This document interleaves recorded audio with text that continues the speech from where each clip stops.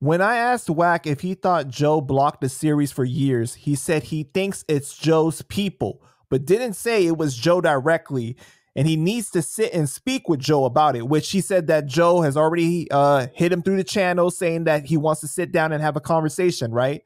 So he believes it was Steve Rifkin. The $1 Million Man. What was your experience like with him? You know, that I forgot to tell you. I said in another podcast, you know, Steve Rifkin, Richard Isaacs, you know, those owners of Raw Records, and Joe, you know, they had $1 million life insurance on partner, right? That's real? That's yes, very real. What did I say it in the other podcast? Did I say it playing around? I told you it was real.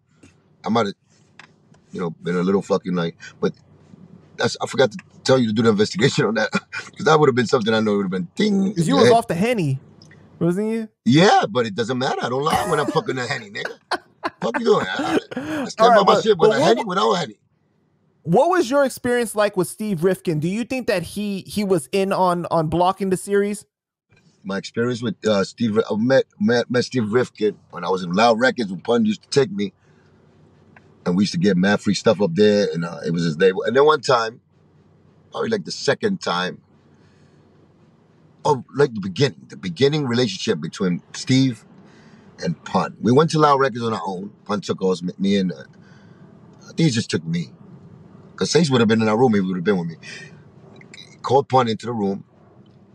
Into the office, his office in Loud Records over there in Manhattan. And I went with Pun inside. He had a little business conversation with Pun in front of me. You know, he was like, okay, Big Pun, you know, he was excited and all that, you know. You know how some white people, they do the gassing you up, massaging your shoulders, like, yeah, welcome to the team. And you know how they do it. They do it special. They make you feel like you're part of the whole fucking American society, right? So, you know, Pun is still like a little, you know what I'm saying, like, he knows business. He knows how to talk and all that. But he was a little, like, bashful because, you know, he was giving too much props. So he was, like, a little embarrassed a little bit. But he was like, yeah, thank you for, you know, being gracious. And tell him, you know, Steve, thank you. And they kicked it off. They said what's up to him. I was just there chilling. And I don't even know. I don't think I'm supposed to be in that shit, but I was there because my brother, he told me to come in and there was no problem. It don't matter. Steve looked. He sat on in his desk and in his desk in his office, and we was Pun was standing up. He didn't really sit down. He broke the fucking chair, but he sat down. That's why, you know what I'm saying. But I was sitting down, and Pun was, you know, standing up and shit, doing it what he does. He stands like this because he can't stand still. He never. I mean, they was talking whatever. You know what I'm saying, and Steve asked him. He asked both of us this, but he asked Pun first because that's his artist. You know what I'm saying? So he wanted to know. He said, what's the number? What's the figure you want to get? What do you think, you know, your worth is? And what do you think is a lot of money? So Pun said about he said 5 million, 10 million. And Pun knows about money. And they've already seen millions, like a couple of millions, because there's also, but he was trying to be humble and not go, I guess, greedy. I'm a young motherfucker, so I'm a little bit, you know what I'm saying, more into the anxiousness of he said like 4 or 5 million. I mean, no, he said like 5 to 10 million, something like that. That was Pun's answer. He was like, he looked at him, he was like, you know, and I didn't know what he was doing at that time. Later on, you know, I understood that, you know what I'm saying, he was trying to get a assessment of what he expected and how he should treat, what kind of budget he should have. That was his, you know, business mind thinking that way. And he asked him that question. He asked me the same question. I was like this. I say 100 million. You know what I'm saying? I said 100 fucking million. So that's the wrong fucking thing, I guess. You know what I'm saying? To say, because that means you're a greedy fuck and you're crazy. But maybe he felt that way. Whatever. He never told us that. He never told us. None of us was wrong and nothing. He just wanted to know that. That was a little story I want to share with you. But now I understand that. You know what I'm saying? Smart businessmen definitely, that's how they do their thing. You know what I'm saying? But it was funny because we're from the hood and all that. You know, we know how to talk and all that. But those kind of questions was never really asked to us. You know, we play around the hood and be like this. You know what I'm saying? We happy when we got fucking 100 grand or 50 grand, whatever. We feel like we rich because we ghetto fabulous and all that. But, you know, those kind of guys, they got different minds. They talk about wealth. You know what I'm saying? They're about wealth. Wealth and rich is a whole fucking different thing. But they have $1 million though. That's how much. And I'm not saying it's a legal thing to do that. You know that, right? Yeah, the fact that you could put a life insurance on an artist when they sign to a label, the label is in all rights to do that. They had $1 million contract,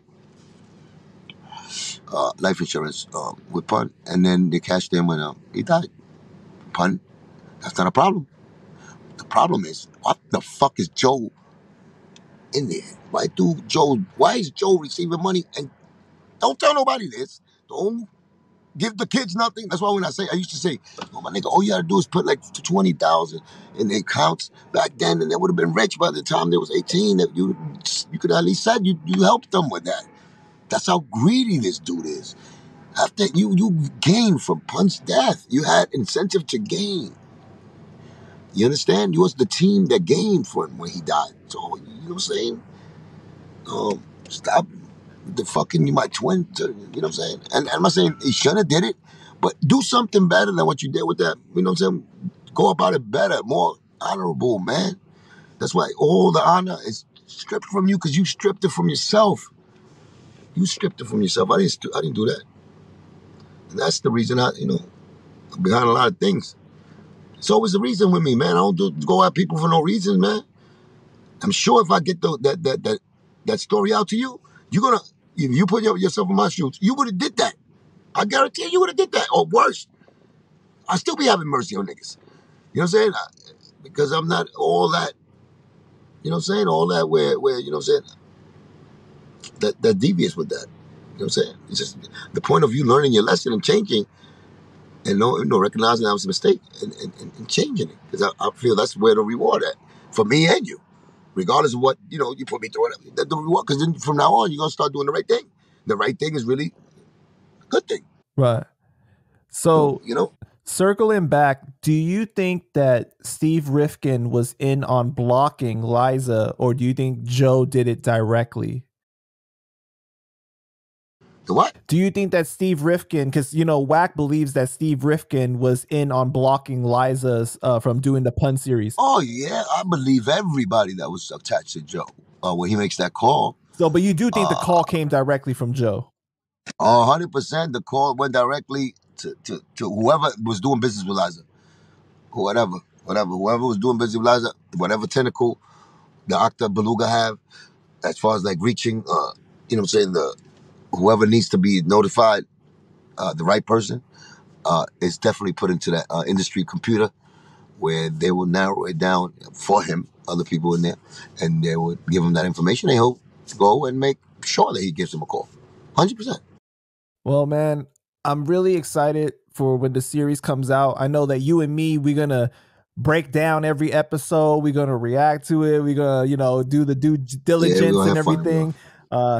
And if I'm involved, believe me, y'all gonna get the fucking. If I'm involved, I'm just saying y'all gonna get the fucking. I know, but you have to wait until it comes out to give. You got to give you can't give behind the scenes information before it comes out, though. No, I know, but you know how it is. Somebody like this is to the narrative of those that think that Whack might fuck it up and it might be Whack and all that. Like, if I'm involved, the way I should be involved, as far as like overseeing shit, overseeing shit. Because even if I'm just involved just as a consultant, I'm still gonna be the dickhead. If I fucking see something that's not happening, that's not right, I'm gonna be the nigga. The dick probably get fired the first week when I just jump over shit and be like, yo, that's not how it went. You know what I'm saying?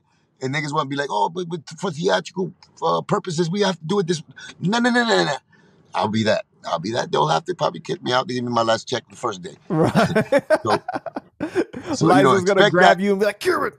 But y'all gonna love that because at the end of the day, the French product is gonna be the truth. It's gonna be dope. It's gonna be because the truth is so dope. It's just so dope. I swear to you, the truth is dope. And I said this before. I told you about even Joe. The truth is so dope. I don't know why niggas run away from it. They try to block it. Like, why?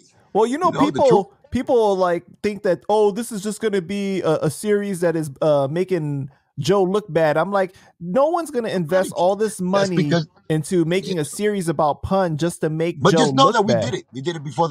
We actually did it before them. This is what we do. That we did right here with me. Panda did. As far as these blogs, him coming, exposing things that y'all didn't know about the situation, and me talking about, the Terror Squad situation, Joe and all that. Yeah, we gave y'all a preview, and y'all already tuned into this shit. Y'all already tuned into the Pun story. We gonna give it back to my brother right there. This is all about Pun. So this is actually, we doing a great thing by it. We started something that other people, that actually my fucking family is gonna gain because of just the buzz they get it from this. You know what's so crazy is that some of the fans in the comments were like, Panda, I think that like you and Cuban doing this, all these interviews and exposing these things really helped bring hype to the series.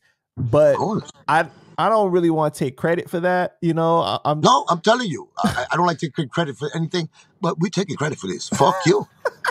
You are going to take this credit because we did it naturally and organically.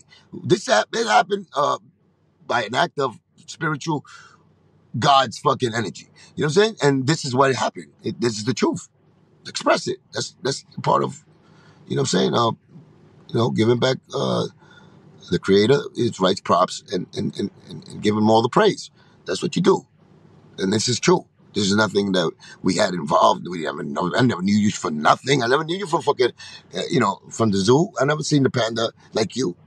You know what I'm saying? Where I gave you a fucking, a little apple and you ate it. And then you came back to me because you remember me. This is not that. This is what's so crazy? The narrative out there is that like, I'm like feeding you things to go do and stuff like that. I'm telling you, oh, go do this on IG and stuff like that. Oh, go do this. It's like these people really run with so much. They're gonna give up our secret, you fucking little bully. Yo, let them think what they want to think. Forget about Fat Joe allegedly putting pressure on Wack and stuff. It's really Panda putting pressure on Cuban, being like, "Yo, you better do this. I'm gonna steal your lunch money." That's right. And Cuban, he's fucking scared of death. Yeah, he has to do what Panda says. Because, you better. Jackrabbit is scared of the Panda. Before I whack you with my bamboo stick, okay? Okay, see? That's the problem. That's why you can't get gassed up like that. You can't get gassed up like that. And then, the fucking Jackrabbit will start fucking, going crazy on you.